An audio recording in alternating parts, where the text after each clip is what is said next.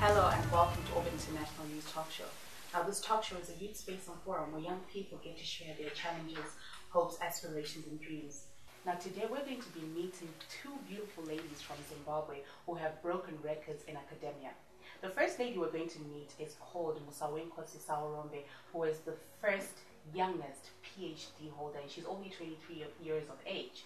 And we're going to meet later on Maud Chifamba, who is the youngest person to ever enter into university at 14 years of age. Welcome, Dr. Musawenkosi. Thank you very much. How are Nice you? to be here. I'm very well, thank you. How are you? I'm fine. I know that you flew all the way from South Africa. Yes, I did. Now, I know you're coming from a long way, and I'm sure you're quite exhausted, jet-lagged. Well, it was a very short flight, so Okay. not too jet-lagged. Please introduce yourself again. Okay, so my name is Dr. Musawenkosi Saurombe. I recently got the accolade of the youngest female PhD graduate in Africa. Yes. At 23 years of age. And yes, I'm an aspiring academic, just at the beginning of my academic career, and I'm really excited to see what the future holds. We're also excited for you. Thank you. So was there ever a point where you felt like you were different when you were younger from, other kids around you? Well, not necessarily. However, I believe each of us has an element of uniqueness. Yes. Something that distinguishes or differentiates you from everyone else. So, besides that, I don't think I necessarily felt like an outlier that much. Yeah. However, I had, a bit of challenges, especially because I didn't grow up in my native country. So obviously that was a really big aspect that came into play. When you develop an awareness that you are kind of different. Yeah, that was something that I had to overcome and deal with. Was there a point where you felt like my brain probably programs things faster than anyone else around me? Well, I suppose so, because my dad, he did detect that, in me from an early age. He being a teacher by profession, of course, had the ability or the dexterity to detect such strengths in a child. So he realized it from a very early age, because I'm also a musician. Interesting. So my dad tells me, well, my parents, they tell me that I actually started singing before I could speak. Wow. So my dad, he used to sing in a group, in a singing group at church, and they used to practice at home. And so before I could even talk, I was still mumbling sounds. Before I could actually put the words together, I used to mumble, and when they would practice, he would find that when they would leave, I'll be humming the songs that they were singing. So I guess he was able to grasp that, I had a very sharp mind. Definitely. Okay, so you being at 23, the youngest PhD holder, how did your journey begin when you then decided I'm going to go to university at the age of 16? Well, that was actually a struggle because, of course, my parents were not really ready to let go. Yes. And so they tried to keep me in high school for the longest time possible. And I had actually initially agreed to do 2 years of A-levels. However, I ended up only doing one. I only did advanced subsidiary because I just withdrew from the initial agreement, and I didn't go to the second year of A-level because I felt like I really needed to go. Being somebody who's always needed a challenge in life, I felt like high school was stifling my progress. I see. Okay, so what have you always aspired to become eventually? Back then, I used to aspire to be a medical doctor. Yes. That actually is reflected in my choice of subjects in high school. I took sciences. I had biology, physics, chemistry, mathematics, everything necessary to get into the line of medicine. Yes. However, after I completed my high school, I realized that wasn't my calling. Right. unfortunately, I realized early enough because a lot of people end up dropping out in university because they didn't discover soon enough. Yes. Okay. And were there challenges along the way in terms of academics, or you just sailed through? Of course. I mean, because people would probably think, PhD holder 23, things would just be easy. Well, there were a lot of challenges. I mean, not to mention financial challenges, which a lot of young African Black people go through. Yes. That's a very rampant phenomenon in our societies. I did have financial challenges because obviously my parents were sponsoring my tertiary studies, and I also had challenges with the age factor catching up with me in university.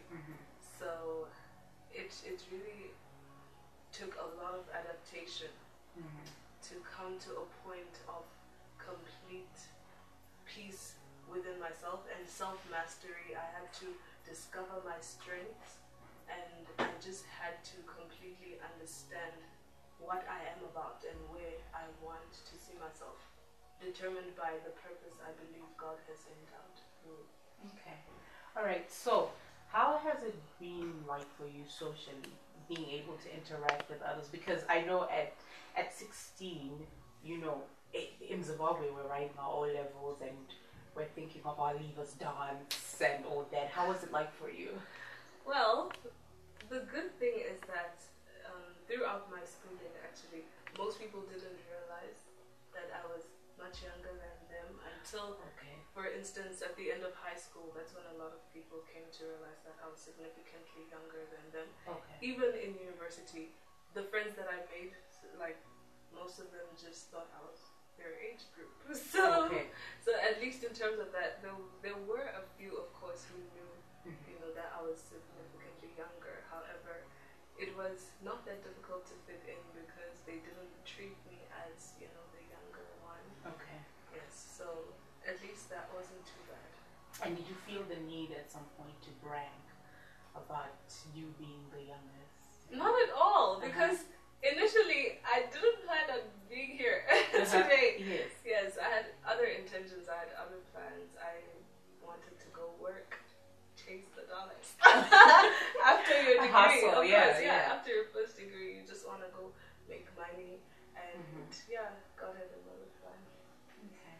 Well, after the short break, we're going to be continuing with Musa, as she's going to tell us how, through her experience, she's also been able to reach out to other young women in the community. We'll be right back.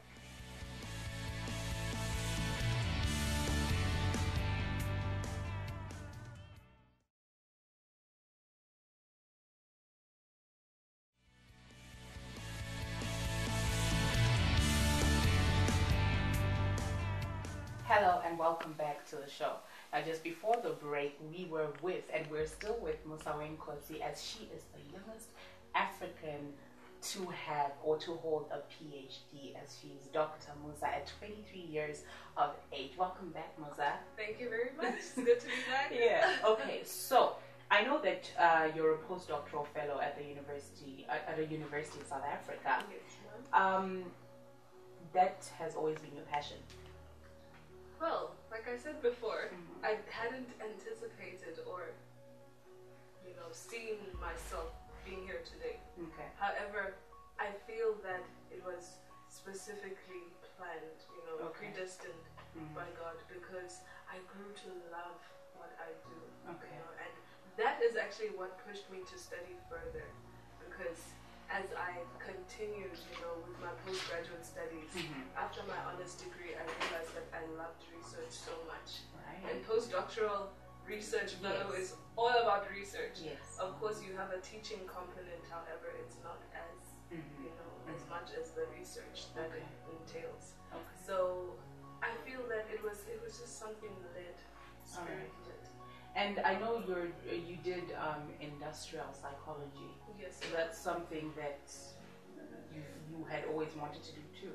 Well, that's also an interesting story. Okay. Because like I said, before I went to university, I thought that I wanted to be a medical doctor. And so I did everything medicine, only to realize, no, that wasn't And as I deviated, I couldn't put my mind, you know, or set my mind on what I wanted to do. So that's where parents come in. Yes. My mom and my dad, they were like, okay, if you want to do commercial courses, let's look at something that will be marketable. So my first option was accounting, actually. Okay. And then my second option was economics. Okay. And then they said, you know, I just put down a third one in case. Okay.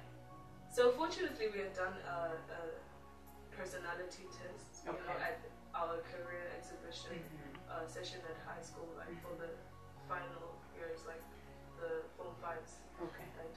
So at that career exhibition, I learned that I'm a people's person. I love working with people. So that would be your human resource management, industrial psychology. I love psychoanalyzing people. You do? I do. I psychoanalyze everyone I meet. Okay. Yes, so I ended up putting that down as my third option because I was like, oh, well, you know, the personality test is probably accurate. So when I put that as my third option, to cut the long story short, my application actually got lost. It went to the institutional campus instead of the campus where I was applying. And so when they finally found it, the first two options were already full. So they had to put me my third option because that was the only one available. So it was kind of destiny. So like I said, yes. It was predestined. Okay, so if you could be an animal for one day, what would that be and why?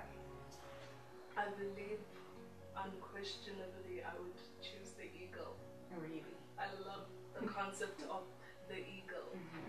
Tell me why. Well, it's just such a majestic creature.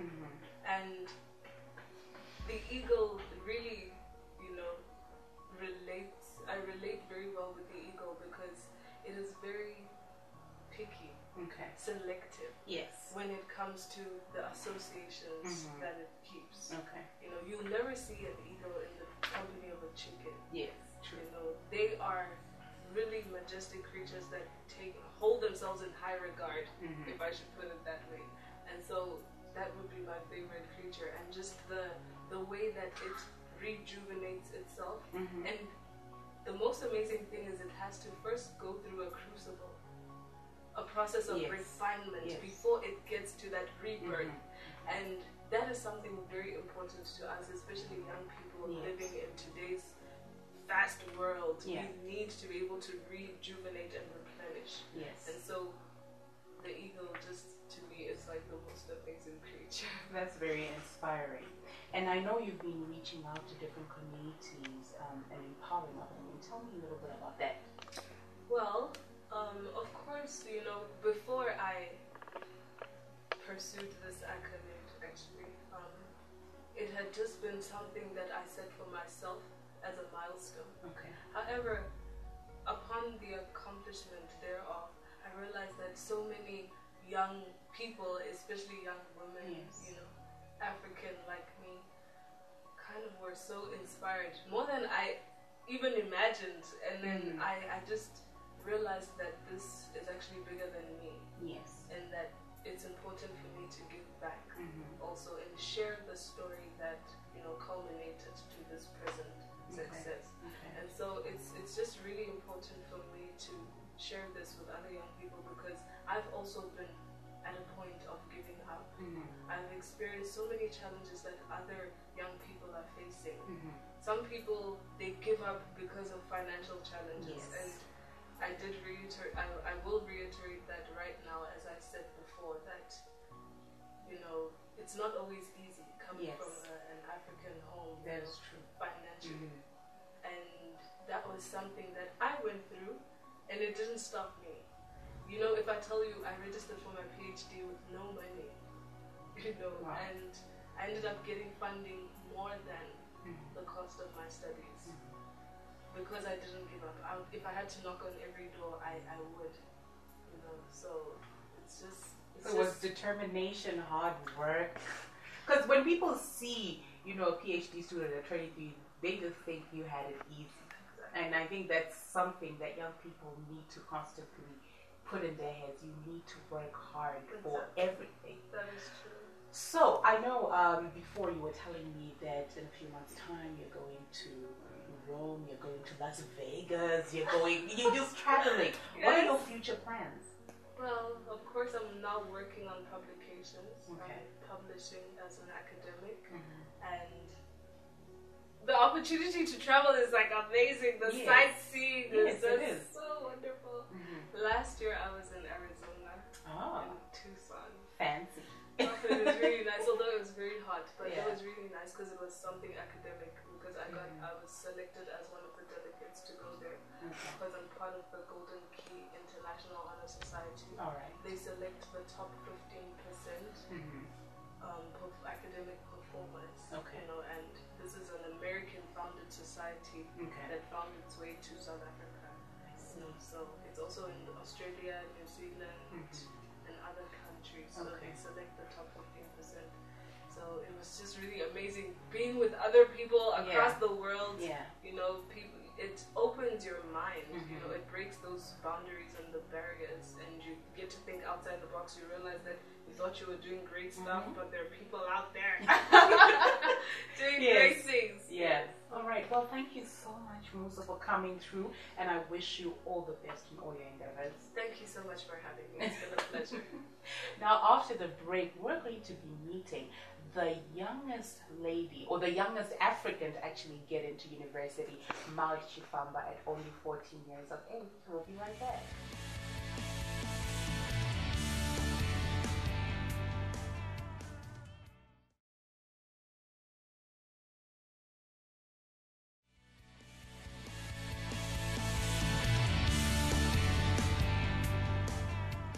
Hello and welcome back to the show. Now, just before the break, we were with Musawenkosi Saurombe, the youngest PhD holder in Africa, and she's only 23 years of age.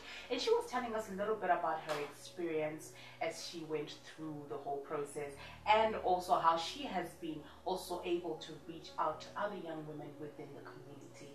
Now, right now, we have the youngest African student to ever enter into university, and she entered into university at the age of 14, and her name is Maud Chifamba. Welcome, Maud. Thank you. How are you? I'm alright. How are you? I'm fine. Please reintroduce yourself. Okay, I am a 19-year-old girl. I am a Bachelor of Accounting Honors degree graduate from the University of Zimbabwe. I would describe myself as a bubbly character. Definitely. Oh, that's nice.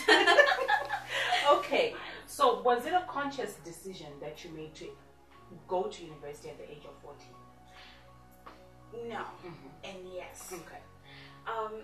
So when I was in primary school, I never really had a goal to say I want to go to university when I was young.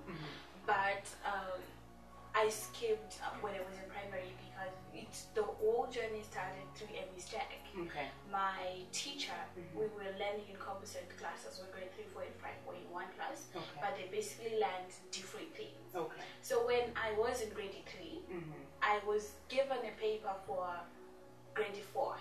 Unfortunately, it was a maths paper, and I'm very good with numbers. I see. So I totalized the grade 4 paper when I was in grade 3. So the following term, I said, can I please write a paper for grade 5? Because, but I was in grade 3. So they just said, okay, it's fine, you can write. So I wrote a grade 5 paper.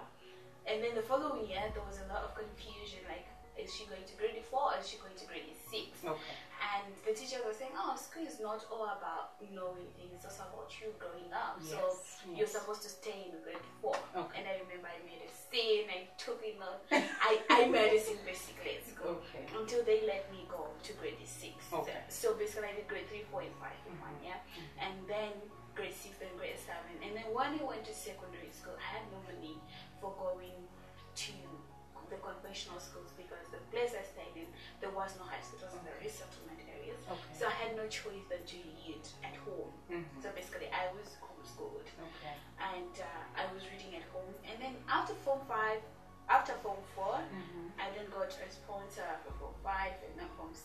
That's when it actually hit me like, oh, so I'm actually going to go to university when I'm young, and it's going to be good for me because I'm going to also get sponsorship, a lot of scholarships, and also because I now have the edge factor to my advantage. So basically, it wasn't like someone thought about it and said we're going to do it this way, but it just kind of fell into place. Okay. Now I know that you've had a tough childhood. Losing both your parents was definitely, one of the most traumatic experiences. It is. What kept you going?